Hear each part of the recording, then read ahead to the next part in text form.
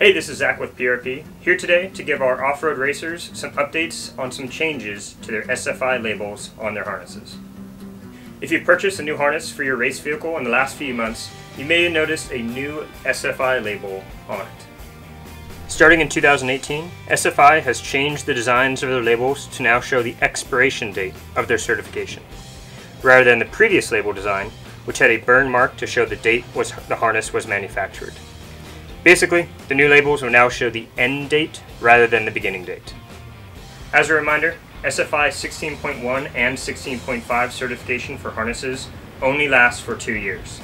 With the new design, SFI has also simplified things by only choosing 2 months that the certs will expire, December and June.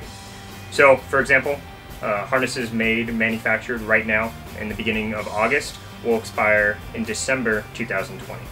For those of you using your harnesses just for recreational use, this change won't affect you at all. But for those of you who are racing and are required to have SFI certification on your harnesses, we want to make you aware of this change, especially as the desert off-road racing season is about to begin. If you have any additional questions about SFI certifications or PRP products, put them in the comments below. If not, just send us an email to sales@prpseats.com.